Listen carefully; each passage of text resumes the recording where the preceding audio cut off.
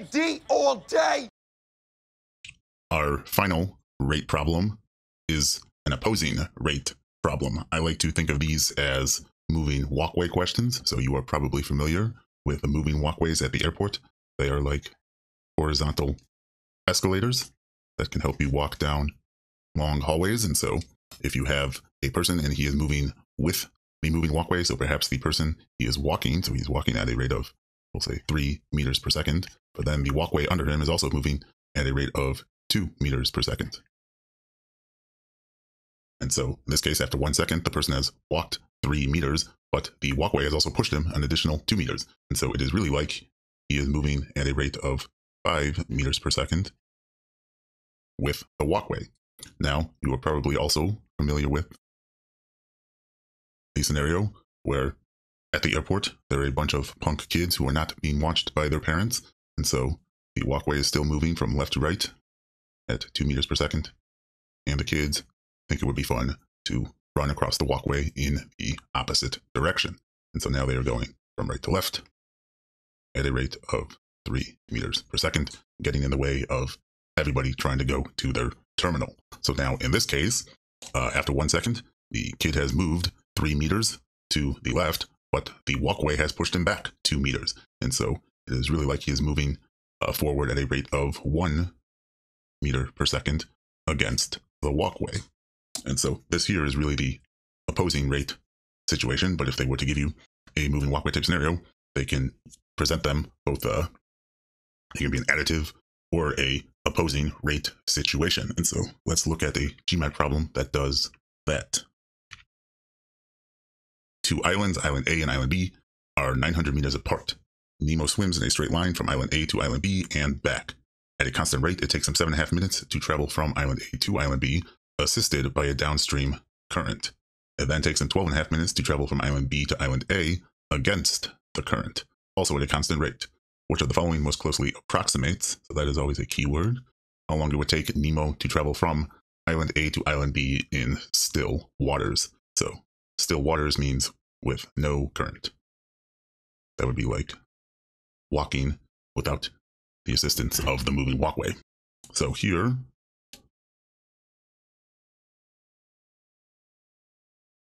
we have 2 parts to our trip. So when he's going from Island A to B, Nemo is going with the current. And so if we say this is Nemo, this here is the current, and then he returns from Island B, the current is still going from left to right, but now Nemo is going in the opposite direction. So for the second part of the trip, he is going against the current. And then what else do we know? What can we fill in? So our distance for each of the 2 legs is 900 meters. And the total distance of our trip is 1,800 meters. And then we know the times for each leg of the trip. And so I prefer writing them as fractions. So 7.5 is 15 over 2. And so it looks like our unit here is meters per minute, which you want to take note of. Sometimes you might have to convert between meters per minute or meters per second and kilometers per hour. And then for the second part of the trip, it took him 12.5 minutes, which is 25 over 2. And that makes sense because when he is going against the current, it should take him longer, assuming that he's moving at the same individual rate, which they say he is. That is what they mean by a constant rate. And so we want to know how long would it take Nemo without any sort of assistance from the current to go the 900 meters. And so it looks like we've pretty much have this entire thing filled out. We can figure out our rates from the distance and the time that we filled in. So the question is, but what rate is this and what rate are we looking for? So this here is Nemo with the current, right? So this is Nemo's individual rate plus the current's rate. Now here, this is Nemo, this is still the current. Now this rate here is when he's opposing the current. So this rate would be Nemo's rate minus the current's rate. And so if we need Nemo's time by himself, we need Nemo's rate by itself. And so you have to separate out our rates here into their individual components so we can isolate just n. And so what I want to do is I want to solve for Nemo's individual rate, then use his individual rate to find his individual time. And so now if I want to make equations out of what I have, I know this times this is equal to this. So n plus c times the rate times time, 15 over 2, is equal to 900 meters. And then n minus c times 25 over 2 is also equal to 900. So if I want to get n and c by themselves, so here I will multiply each side by 2 over 15. And so we get n plus c is equal to what? So 900 times 2 over 15. How should I do that? So I can break up 15 into 3 times 5. Then I get a 300 here. 300 over 5 is 60. So this is just 120. And so this is Nemo with the current. This is the rate of Nemo with the current. So our unit here should be meters per minute. So n plus c is equal to 120 meters per minute. Then here, n minus c should be equal to, I want to multiply each side by 2 over 25 to cancel out this fraction. So 900 times 2 over 25. And what does that give me? So 25 goes into 100 4 times. Therefore, it should go into 939 times 4, or 36 times. So this should be 72 meters per minute. Again, that makes sense. When he's going with the current, he's going significantly faster than against the current. He is almost half as fast against the current. So now what did we say our goal was? We want to solve for n.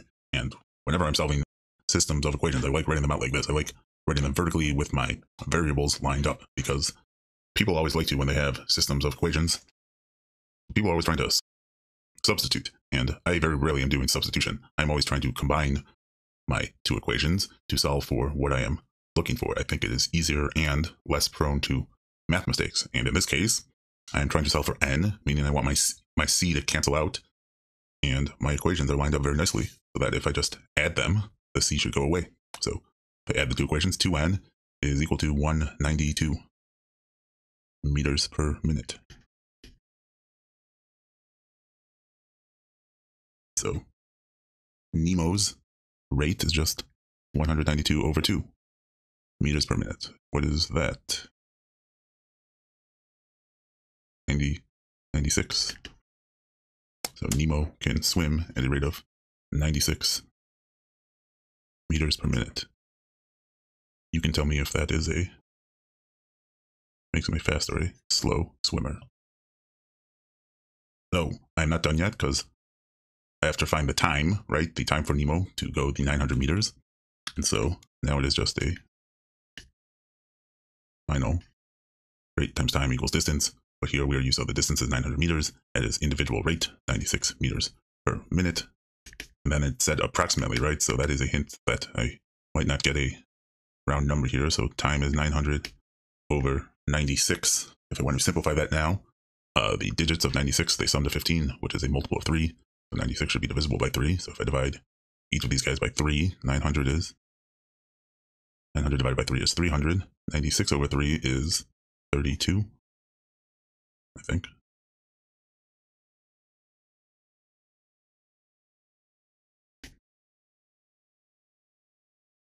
And then I can simplify this a bit more.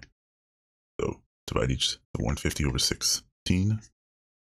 Then divide by 2 again, 75 over 8. So 75 over 8 meters per minute. So if I put that as and I'm sorry, this is just the time, so it's 75 over 8 minutes. Again, another reason to keep track of your units as you go. So if it takes them 75 over 8 minutes, I probably just need to convert that to a decimal, or an approximate decimal. So 75 over 8 minutes, 75 over 8. So 8 goes into 75 9 times with 3 left over. So 9 and 3/8